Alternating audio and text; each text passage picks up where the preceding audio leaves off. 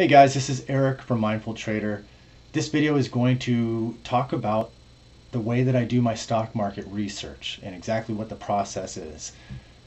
So Mindful Trader, it's a business that I run. It's a stock picking service. So I post my trades live for subscribers to see, and I also teach the strategies for people who are interested in case they want to learn the strategies on their own and trade them on their own.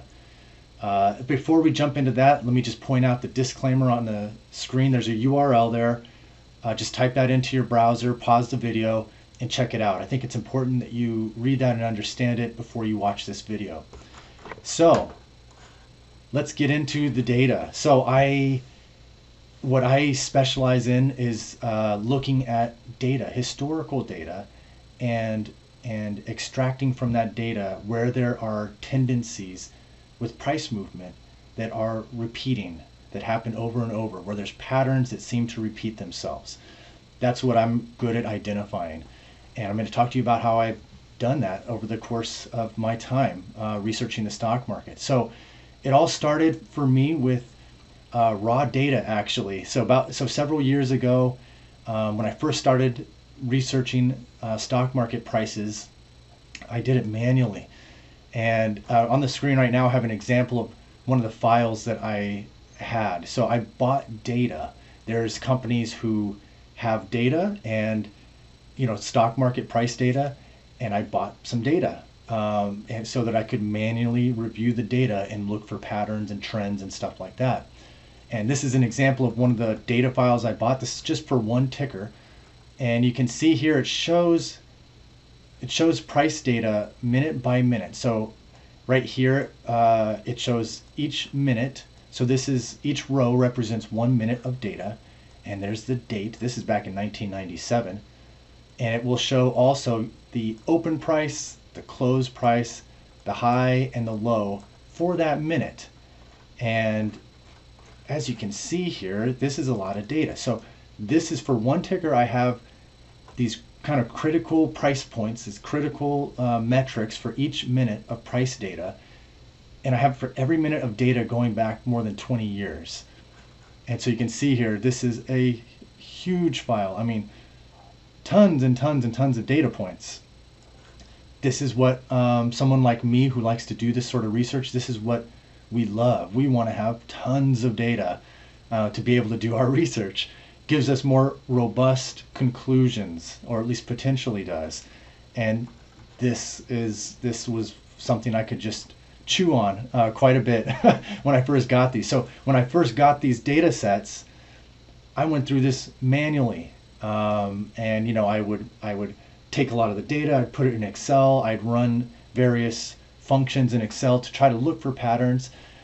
And it took a long time. I did find a couple of trading strategies doing that approach that I still use to this day. One of them is like the original trading strategy for Mindful Trader, and it's an an MES trading strategy. So it's traded on the MES futures. So I still use that MES futures trading strategy to this day. And every time it triggers, I get excited. I feel excited about that particular one because I have such good memories of developing the trading strategy.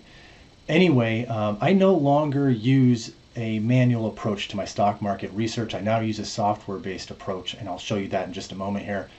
But I wanted to say that even though I did so much manual effort, this laborious process for more than a year on this data, I think it was helpful for me because it established the groundwork within me to understand what's happening kind of at the most basic, minute levels of price detail. And I think maybe it gave me some sort of intuition on how the price moves at this granular, minute by minute level that may have helped me in developing trades, either helped me with knowing which sort of trading strategies may work or what the limitations of a particular trading strategy might be. So somehow I feel like it was kind of this core part of my learning process, actually. And so that's something I don't regret in any way. I'm happy that I went through that initial process as laborious as it may have been. So after that, I moved to a software, and I've been using this software for years now. It's called TradeStation, and this software is great. Basically, instead of me having to manually look through these pieces of price data, TradeStation stores all this information itself. And what I do is I write code to access that information. All right, so I'm going to grab an example of some code I have for TradeStation, and I want to point out what I'm doing with the code. So I'm accessing the historical data. The way that I'm accessing this data through TradeStation is I'm writing an algorithm, actually. What I mean by that is that I am specifying very clear defined rules for a trading strategy.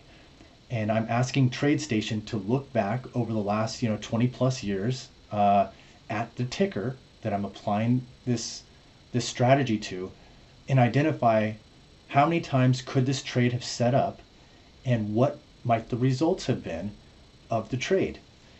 And that's what I'm doing. So that's my way of accessing historical data and doing research on it. Is I write a trading strategy in code and I apply it against historical data. And you can see here, this is an example of some code that I have. I'm not going to teach you the code itself. I don't think there's any reason you need to know that if you're subscribing to this service. I guess want to show you an example of what it looks like, and just give you an idea of what it is that I'm doing. So I write that code and then I apply it against a strategy. I apologize, against a ticker. I apply the strategy from the code against a ticker. And then TradeStation will run it back against history and show me how it might have performed. Now I say how it might have performed because this isn't live trading that I'm doing here. This is called a back test. This is taking a trading strategy and running a back test against historical data. There are limitations to back testing, and that's why I don't say this shows how it did perform in history, because I didn't trade it live in history. I don't know for sure that I would have executed these trades at these points, but this is how it might have performed. And I'm going to show you exactly what this means here, what this representation means on the screen. So this is one of my favorite parts about TradeStation, is when it runs a given strategy against history, it gives you this visual depiction of how it performed. Now it also gives you actual numeric results for what the profitability might have been and all that sort of information. But it also gives you this visual display, which I thought it would be fun to show you guys. And it shows you where a trade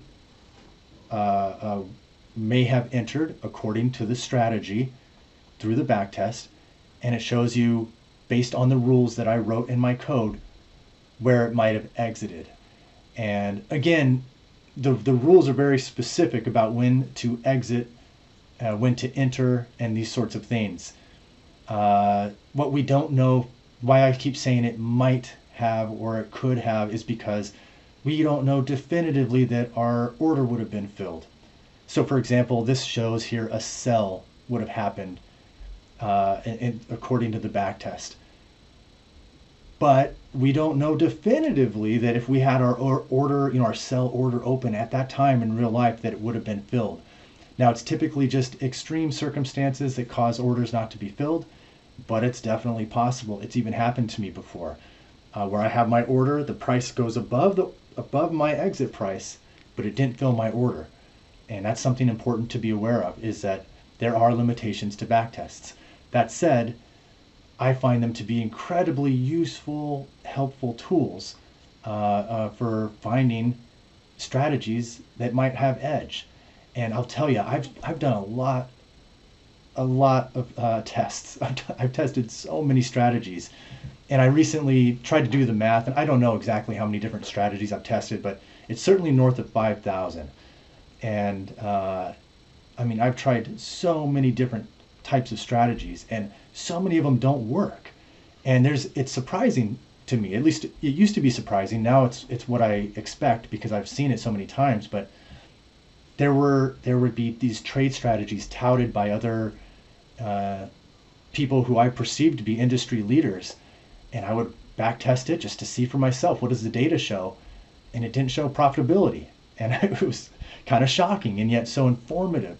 And so that's why I say, although there are limitations to backtests, there also is a ton of potential value in them. I mean, I'm able to segregate a lot of trading strategies that I know these definitely don't work. I mean, even in backtests, they don't, they're not performing well.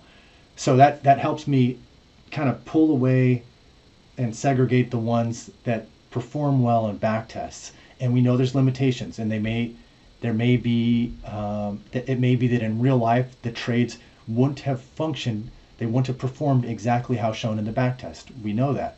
That doesn't mean that we can't use the backtests to inform us and help us make decisions that lean on historical tendencies. So now let me make sure I make it clear what this display means. So this shows where an entry was, this shows where an exit was, according to the rules from my code in the backtest. And right now I'm looking at the ticker A. That's just one company. It's called Agilent Technologies. It's a fine company, I'm sure. It's not probably the hottest stock ever or anything like that, but it's definitely a solid company. It's been around for a long time. And this is an example of a type of company that I like to trade. I like to trade companies that are well established. I don't trade penny stocks, for example.